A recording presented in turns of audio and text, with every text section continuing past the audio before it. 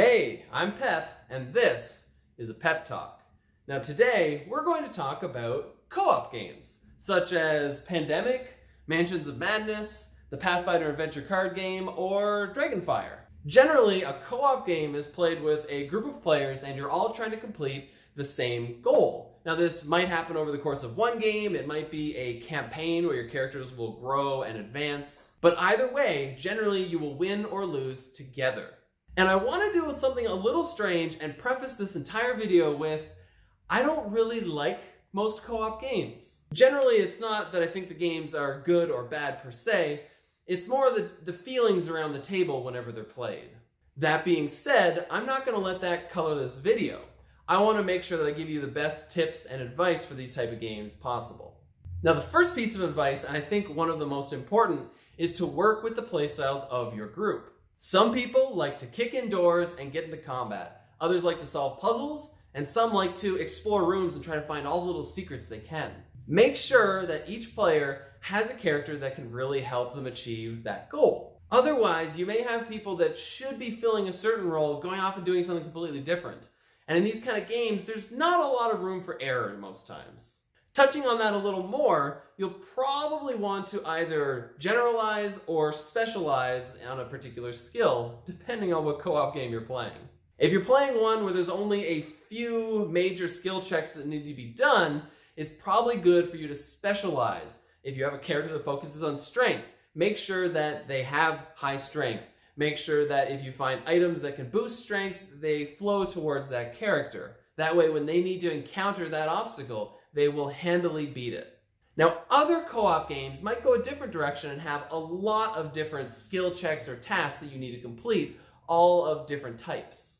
In this case, it's really more important to generalize. Even if someone is a little better in a particular thing, like strength or diplomacy or whatever you're doing, it's a good idea to make sure that you won't fail automatically every check you encounter. Not only will it probably make you lose the game, but it won't be a lot of fun for someone if every time they enter a room, they automatically fail, they don't have to roll or make any checks at all. That being said, it's also important to focus on the end game.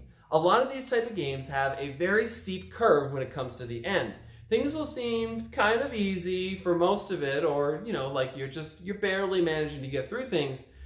But then, when it gets to the end, there'll be a steep ramp up in difficulty. Whether this is because the final boss has been revealed or the final obstacle has come out, these will often require you to really test your limits. Now the downside is once you're so far into the game, you usually don't have a way to go back and improve yourself.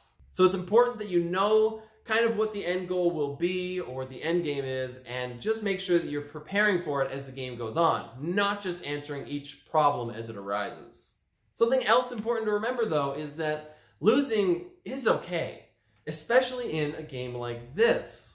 In my opinion, the average co-op game isn't meant to be won 50% of the time.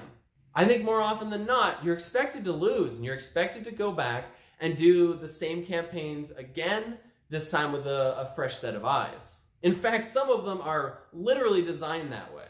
So it's really important that you aren't downtrodden by it. Don't think that you did something wrong just because you lost. In some cases, you might have not had a chance either way. But if you find that you are winning or losing a particular co-op game too often, it might be time to manage your level of communication within the party.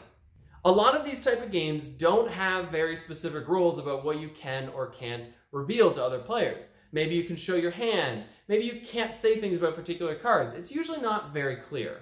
I've seen co-op games where everyone played with their hands revealed, and I've seen people play the same games where they barely talked at all. Both of these options are completely valid, but it's important that you discuss with your party and your group ahead of time what everyone is comfortable with. If everyone wants to play with information revealed to make the game a little easier, that's fine. But if they want to play with things being more secretive to make sure the game is still a challenge, you kind of need to accept that. If half the party is being secretive and the other half are being open, it's kind of going to turn into a mess. And in the same vein, it's important to take control in some cases and also know when not to take control. This is a co-op game, remember, so everyone should be involved. Even though it is a puzzle, And in some cases in co-op games, there's a very literal solution you have to do to win. If you don't do it, and you don't do it fast enough, you will almost definitely lose. That being said, it's still important that everyone feels involved, everyone gets a chance to do something. If someone is taking their turn and they want to do something, it might seem better to tell them not to and to go and do something completely different and to basically have them follow your plan. But at the same time, you are playing a game with the intent of having fun. Make sure that you understand the level of comfort everyone has with that kind of a play style. If people are fine with someone taking command and kind of leading the charge, that's great. But that's not always going to be the case, so just be careful. Most importantly, just make sure everyone at the table is having fun. This has been my pep talk. If you have any questions or other tips and suggestions for co-op games, leave them in the comments and I'll be glad to read them. Otherwise, thanks for watching.